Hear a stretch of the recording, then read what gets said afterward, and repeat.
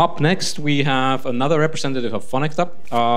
She's going to be Hanna Selmgren, and she's going to be talking about targeted design in the case of Novosan. And Hanna works as a project manager, also at Fonecta. I'm not sure if I'm supposed to say enterprise solutions or not, but... Yeah, Fonecta is enough. So Fonecta is enough. Okay, we'll give the arena to Hanna. Thank you. Okay, thanks. So as Lassi already mentioned, I'm also from Fonecta, and I will be talking about today's topic from a little bit more practical point of view than Cormac did, as I will be presenting a case study. And before going further into the case study, I want to tell you a little bit about why we actually started working with this case company, Novosan. Tiedosta toimeen is the reason, and Tiedosta toimeen is one of the biggest marketing actions that Fonecta has taken this year. And Tiedosta toimeen is a business reality that we have been working on. And it's a reality show that you can see on Fonecta's website, and it's built around 4 companies. So with these 4 companies, we wanted to prove our claim to be true. So we have been claiming that we know how to do successful digital marketing, and we wanted to prove this claim in action. So we selected these 4 companies, and we built coaching teams for each of these companies. So a team of professionals from Fonecta working with these 4 companies. And we started our journey in February and have had the chance to work with these companies throughout the year, and will continue until October. And we have, through this program, built 9 episodes for each company that can be viewed online. And I got the chance to work on the team for Novosan. And we actually have Tommi from Novosan, the CEO of Novosan, here today, so he's here to prove if I'm correct in making these claims of what we have done. But to tell you a little bit more about the company Novosan, I want to show you a video about the company. And this video explains a little bit more about what kind of a company Novosan is and what they do. And from then on, I will tell you more about what we have actually done with Novosan and what kind of marketing actions we have taken with them. Mä oon Hanna, Novosanin perustaja. Moro. Novosa sai alkunsa 2009, kun mä muutin Saksasta Suomeen, ja ihmettelin, että minkä takia täällä huudellaan pisuaarit edelleenkin vedellä. Mitä? Joo, sen takia me lanseerattiin vedetön pisuaari myös Suomen markkinoilla. Paljonko pisuaari säästää vettä? Keskimäärin 100 000 litraa vuodessa. Suomalaisten vessojen kunto on ollut häpeällinen. Vessat haisevat ja vettä tuhlataan.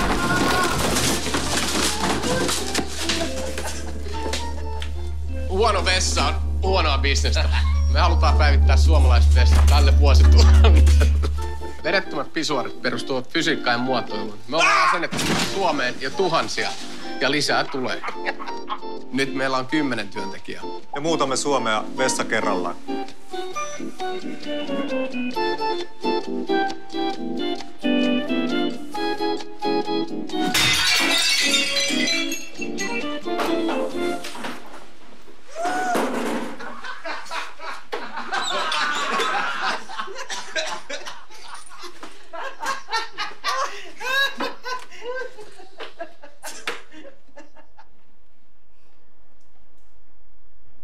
So that is the company that we got the pleasure to work with.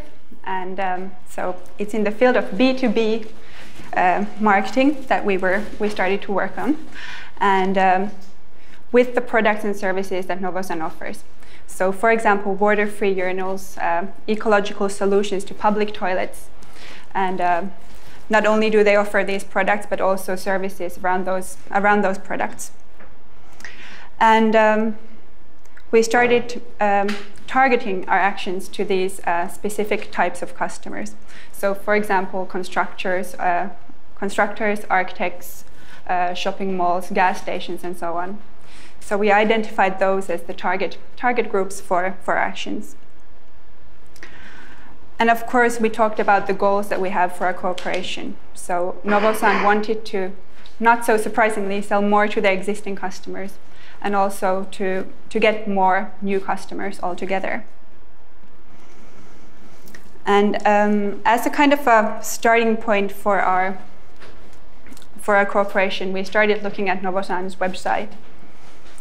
And already at the beginning, we talked with Novosan and we came to the conclusion that, okay, we won't start rebuilding the website itself, because they had just renewed their website and had built their quite strong and different brand image around this website. So we didn't want to start changing that. But we had to do something to get more customers and to sell more to these existing customers. So we, of course, thought, what can we do if we don't change the website? What can we do to get more customers? So we moved on to this kind of an analysis stage, and we analyzed the existing customers of Novosan. So who do they work with now? Who are their customers? And we did a quite thorough analysis of their website.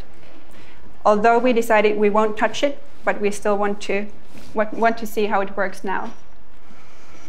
And this heat map indicates a part of that analysis. We wanted to see how people on the site behave and what kind of implications that has to sales, for example. And we saw quite important improvement areas. So we started thinking, what can we do around the site to improve their business? And we first started looking at the existing customers, how to engage more effectively with the existing customers. And we realized that Novosan had wanted to communicate with their customers, but they hadn't, as a small startup company, they hadn't really had the time. So the first very practical action that we took was to start sending newsletters to the existing customers, to start engaging, and to use content that really talks to the customer, and to tell about the products and the growing service offering that Novosan provides. So that was a starting point. But we also understood that through the actions that we take, we will be bringing more and more people to the site. And we wanted to, without actually touching the design of the site, to still improve it and to make it more effective. So we did work on the content on the site. For example, in the form of reference stories and success stories that are on the site. So we wanted to tell about the customers that Novosan already has, also to the new customers. And to really make these targeted stories to make it more easy to relate to the offering. Other improvements to the content on the site were also linked to engaging the customer who comes to the site. So earlier, Novosan had used these Excel-based calculators to calculate how much water a company can save by using a water-free urinal, for example. And we wanted to bring this feature to the site so that when a potential customer comes to the site, they have more content to engage with. And also make it easy for the customer to contact Novosan. So again, trying to improve the conversion on the site. So those were actions we took to improve the site itself, but also we wanted to think about how to bring more traffic to the site itself. And again, we wanted to take targeted action. So not just general advertising, but really think about who we want to talk to and why. So we again went back to the initial analysis of Novosan's customers, and we wanted to find more of similar customers. And what we did was display marketing and Facebook campaigns. And the display marketing was domain targeted. So we took the customers that Novosan had, used Fonecta's database to find more of similar companies, and targeted to the domains that these companies use. And again, these similar target groups were also used in Facebook marketing.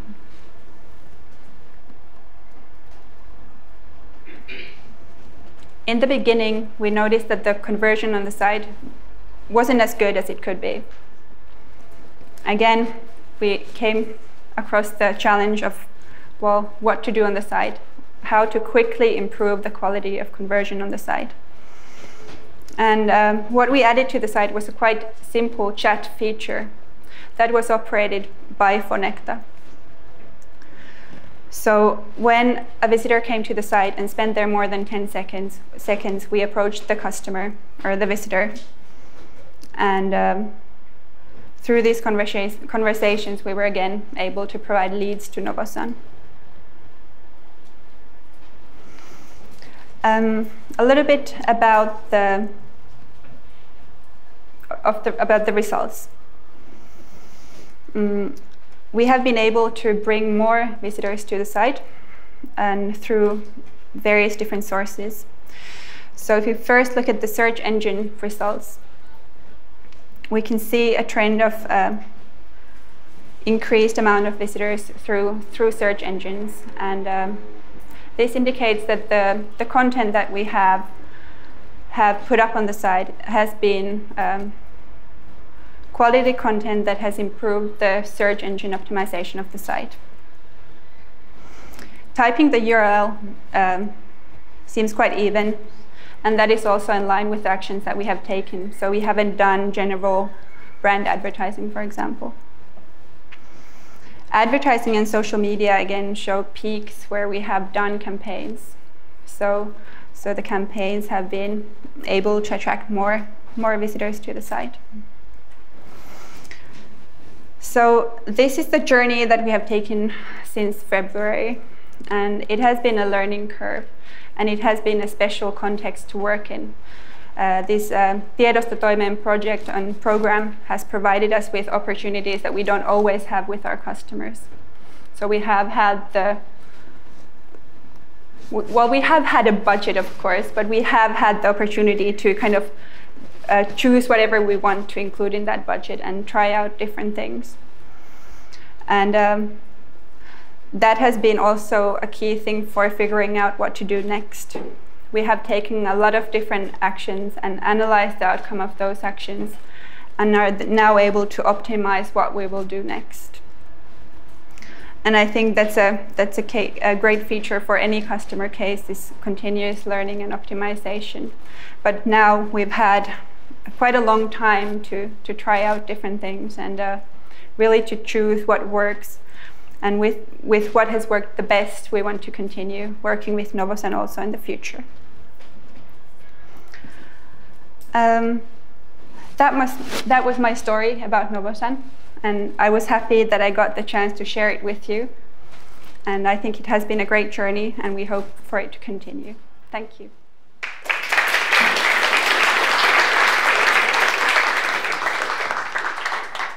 Thank you, Hanna. Do we have any questions from the audience?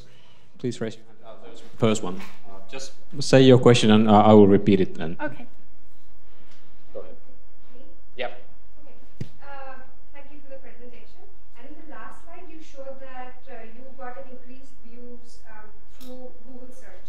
But how, like, what is your rate of conversion? Like, how many of it actually turned into sales?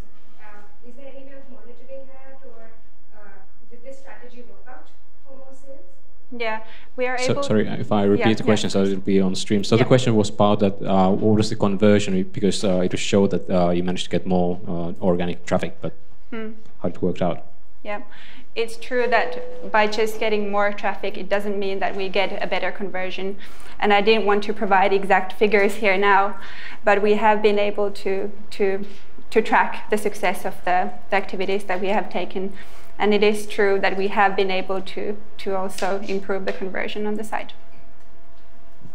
Thanks. There was another question coming up as well. Was there? It was the same. Same question. Yeah, that's what usually happens. I have another question, which is not the same, because you showed about the different kind of analysis you did for the existing website and existing visitors. What do you think was the most important insight that you gained from looking into current analytics and the kind of situation before you did any changes?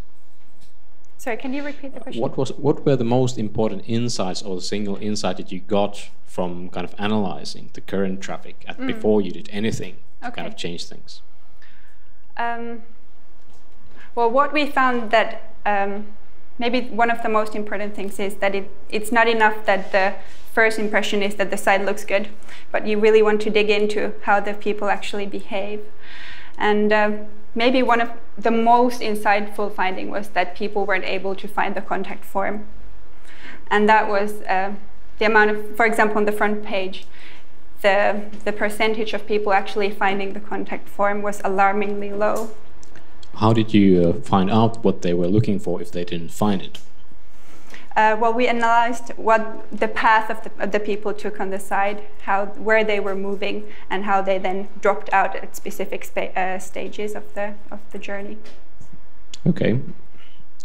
Any other? Yeah, there's one question. Please. I wouldn't assume there to be huge amounts of traffic there. So how much traffic do you really need in order to get meaningful statistics? So the question is, how much traffic do you need in order to get meaningful statistics? Well, that's a very good question. I don't have a direct answer to that about the amount of data. But that is also the reason why we combine different sources of data. So we don't trust just one source, but we take a look at a various amount of different factors influencing the behavior.